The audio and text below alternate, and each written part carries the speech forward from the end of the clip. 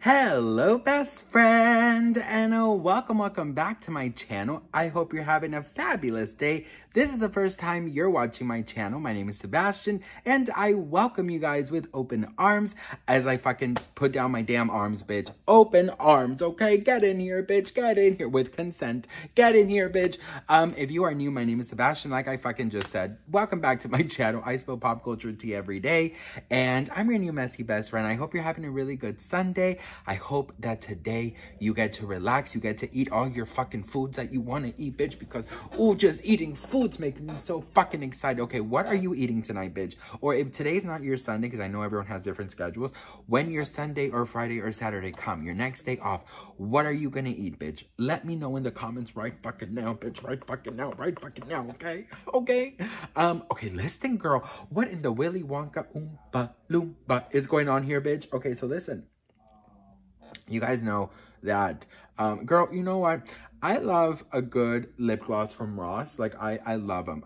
They're amazing. They're $5, whatever. But, like, they're so sticky that, like, I just feel like it's, like, a little too sticky, which I guess that's okay. But I'm a little scared to know what they're made of, bitch. Don't tell me in the comments. Anyways. Girl, Willy Wonka is going cray-cray. So, you guys know that Kylie Jenner and Timothee Chalamet officially made it official recently. And at the Beyonce concert and at the US Open, right? Where they were making out, girl, after he had that big-ass cigarette. They were kissing like there was no tomorrow, bitch. And Kris Jenner was in the background like the Mean Girls mom, you know, she was recording. No, but listen. So you guys know that there's this writers and actors strike right now where an actor cannot promote their movies. It is against the rules. They cannot promote their movies. They cannot talk about them. They cannot anything, like nothing, absolutely nothing. No press conferences, no interviews, nothing. Not even on social media can they do that. So right now, girl, there is a rumor going around that allegedly Timothee Chalamet allegedly decided to go official with Kylie in order to stay in the press to freaking promote the movie, bitch. Oh, which, by the way, it's Charlie and the Chocolate Factory. The musical is coming out in December, which, girl, I'm low-key excited about.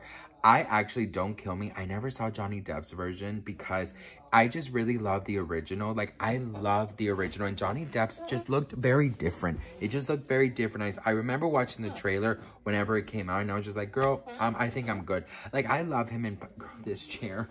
Why do you hate me so much, bitch? Oh, no, it doesn't want to make noise. It's every time I talk. Her and I, you know what? I've heard, get rid of it. Throw it away. Buy a new one. First of all, bitch, one of these chairs is like $80 at Ross, okay? So give me a little time, bitch. I don't have an OnlyFans account, okay, bitch? But if you want to tip me down below for the chair fund, go ahead, girl. And we can get a new chair. But her name is Bertha, and she means well. And I've tried to oil the bitch, but it's like she doesn't, the oil kind of does not work on her, bitch.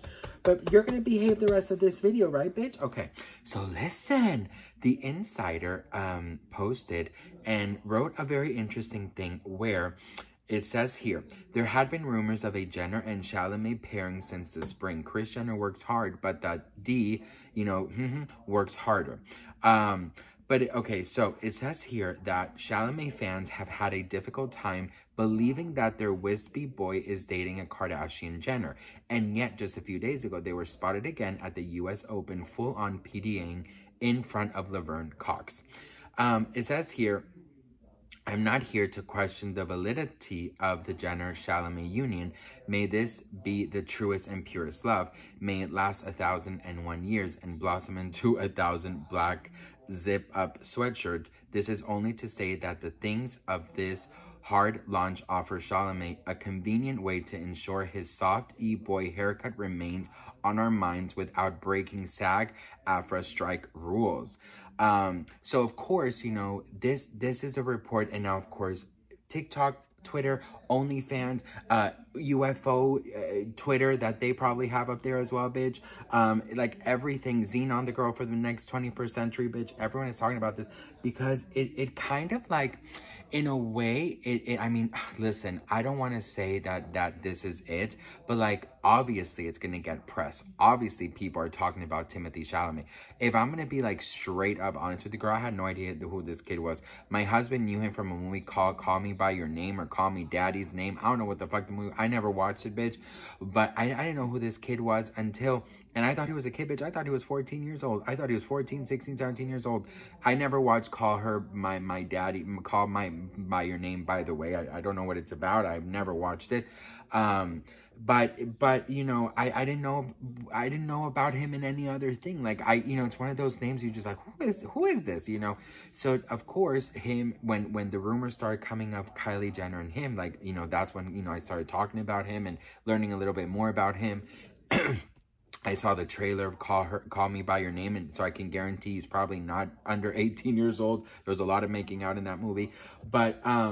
But no, so now he is the new Willy Wonka. You know, he's the movie's coming out, I believe, in Christmas Day. So it's a huge budget movie, and they cannot promote it. So, you know, it kind of makes sense what this article is saying. It's like, girl, of course he can't promote the damn movie because of the strike rules. So he's gonna, you know, come out of the closet with Kylie Jenner, you know, and come out of the relationship closet and just post it all over, you know, not post it, but get pictured in like the two biggest events that they know they're gonna get pictured. So I don't know, you guys. It's one of those things where I'm just like, girl, could Kris Jenner have like a direct knowledge and direct contract with Willy Wonka and the Chocolate Factory, bitch? Could she be like a part owner? Does she get the Oompa Loompas? Like, what really is happening here? Let me tell you guys something. When I first watched that movie as a kid, bitch, I will tell you, I had the biggest crush on Wonka. I've always had a daddy issue, bitch, always and forever. I've always liked older men, always have.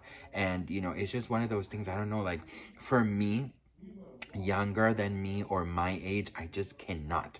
Like, I don't know why. Like, I'm all about like older, you know what I mean? Although my husband and I are the same age, and I am technically a little bit older than he is. But you know what? He is a lot more mature looking and more mature, you know, more get together. I'm wearing sparkles. He's more calm down and chill. So in my eyes, he's a daddy. Girl, that's a lot of information, bitch.